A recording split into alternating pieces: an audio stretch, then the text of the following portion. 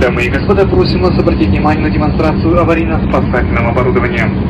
Светящаяся дорожка указывает направление. You've probably seen those sci-fi movies where robots walk among us, serving drinks and offering a cold, metallic smile.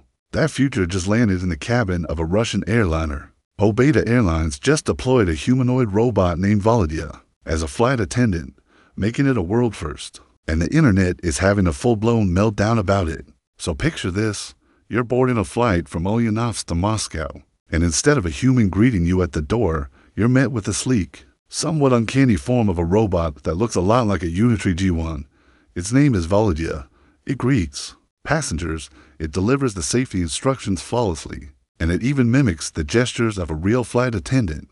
Thanks to some pretty advanced reinforcement learning tech, the airline says it uplifted the passenger experience. Kids and adults were apparently fascinated taking pictures with this thing. It didn't serve food or drinks, but the reaction online has been less than enthusiastic. It's like a masterclass in human anxiety.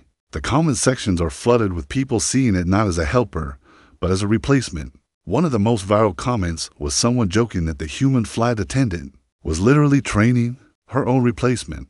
Another person called it a solution looking for a problem. The excitement from the airline is crashing headfirst into a wall of public skepticism, a fear about job losses and a loss of control. And this isn't just a one-off experiment. Look at Qatar Airways. They've already unveiled their own crew of eye-powered humanoid attendants. Over in manufacturing, companies like Hyundai are rolling out wearable robots for assembly lines. The wave is coming, whether we're ready or not.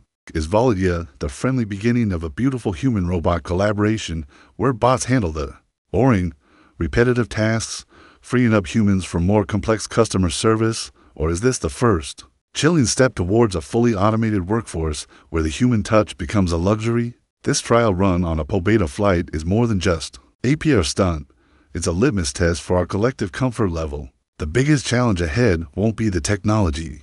It'll be figuring out how to make sure these innovations enhance our experiences without erasing the irreplaceable value of human connection. The future is in the cabin, and it's asking us if we feel safe yet. Let me know what you think down in the comments.